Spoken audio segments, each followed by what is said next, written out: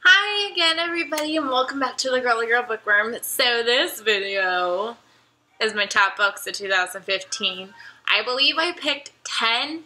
I kind of had a hard time picking.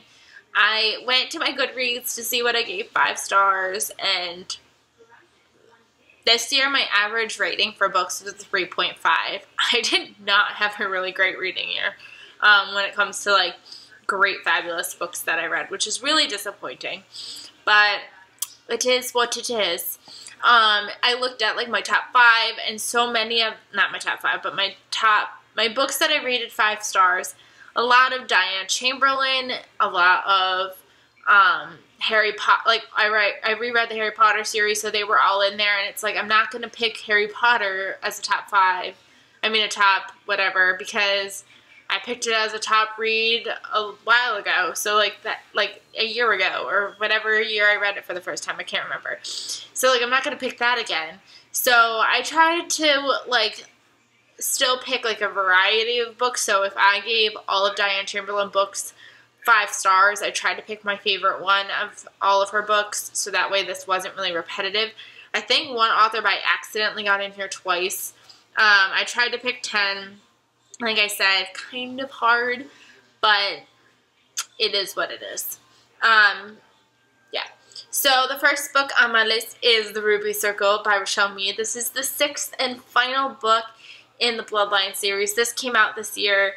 I pre-ordered that baby. I got it the day it came out, and it did not disappoint. I love this series so much. Like, I'm gonna miss it terribly. So definitely had to be in my top books this year. Then I picked Daughter of Deep Silence by Carrie Ryan. This is a surprise book where I thought it was going to be good, but like I didn't really have high expectations for it. And it was phenomenal. I loved it. 5 stars. Very like mysterious and just engaging, and I definitely recommend you go check this one out. This one also just came out this year. Well, not this year anymore because today's June 1st, so last year.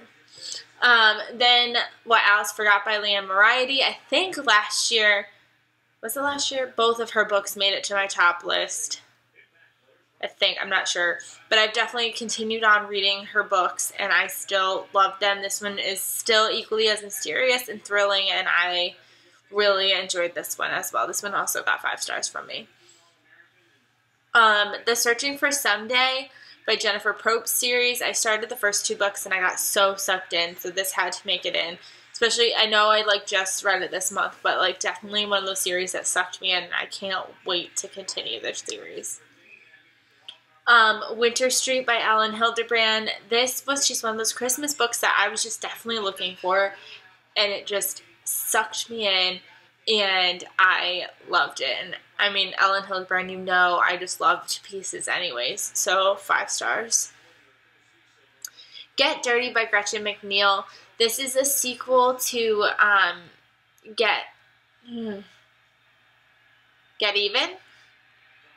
I know it's the Don't Get Mad series or something like that.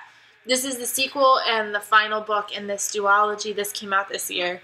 Such a good duology that it's just really fun and engaging about 4 girls in high school, and they are the type of people that kind of like out the bullies, but like secretly.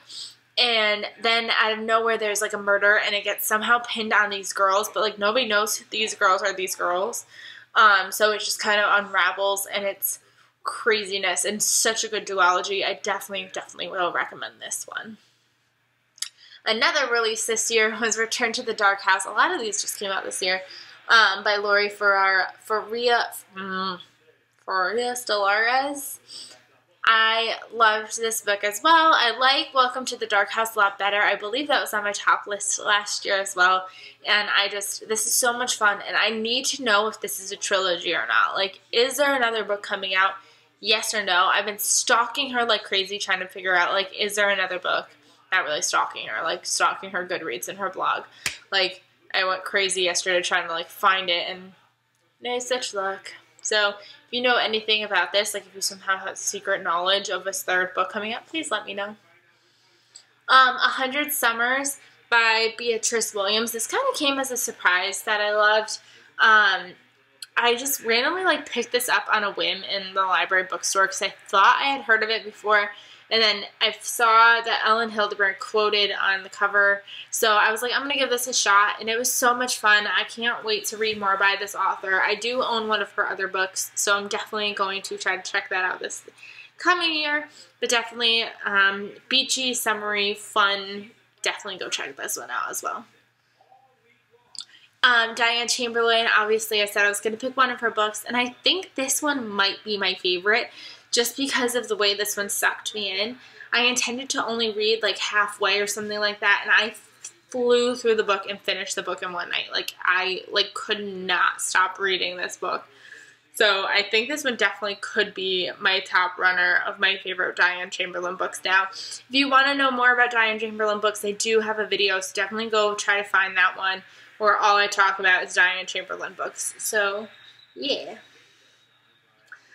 This one also came kind of as a surprise love for me this year. I saw Elle Fowler. She's usually a beauty guru, but she also kind of reviews books every now and then on her second channel. And she reviewed this book, and I was like, that sounds interesting. And I like put it in my thrift books wish list, and it showed up one day, and I was like, might as well buy it. So I did, and it was so good. It's like a game of like dares. It's like truth or dare, except it's all dares. Like, I dare you to do this, and you have to go do this, and then you'll get money. And like, people are videotaping you like trying to do these dares. So there's people following you on the internet and being like, if you do this, like, I'll give you a pair of boots. And like, it's so intense, and definitely one to check out. I think it's actually going to become a movie with Julia Roberts' niece. What's her name? Emma Roberts? Is that right? I don't know. I think so. And that's coming out this year, 2016, I think. So I'm definitely going to want to check that out. Pretty Girl 13 by Liz Coley. This is definitely one of those books that's just stuck out to me. Like, I could see why other people wouldn't be intrigued by it, because it could fall flat if you're looking for kind of like a thriller thing, but I think because it's just so psychological, and I did get my bachelor's degree in psychology, so maybe that's why I liked it a lot. It's just so, like, interesting. I don't know another way to put it.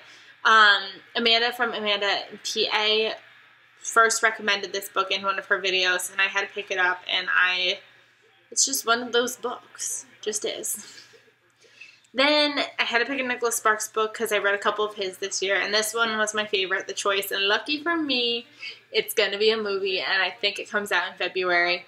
So I'm really excited to see this one. Nicholas Sparks is always going to be, I think, one of my favorite authors. Even though some of his books are misses for me, I definitely still am one of those chick lit girls who just has to read Nicholas Sparks.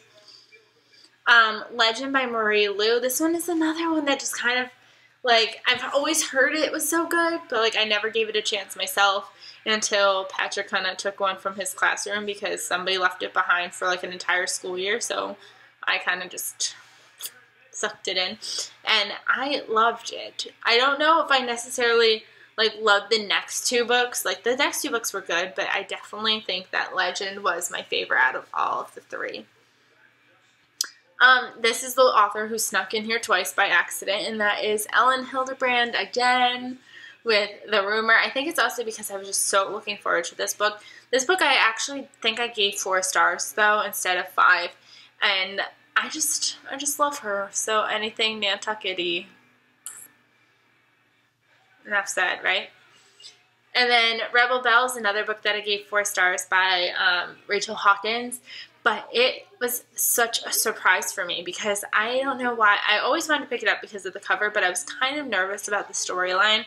And I just thought it was super fun, and I really want to get the rest of the series, but I know that because I got the first book in paperback, I kind of want the next ones in paperback, and I don't know if Miss Mayhem has necessarily come out in paperback yet, so we'll see. Definitely gonna try to get the rest of the series at some point. And then that starts my monthly wrap-up right there. So I hope you enjoyed this video. I hope you found some books that you might want to try in the year 2000.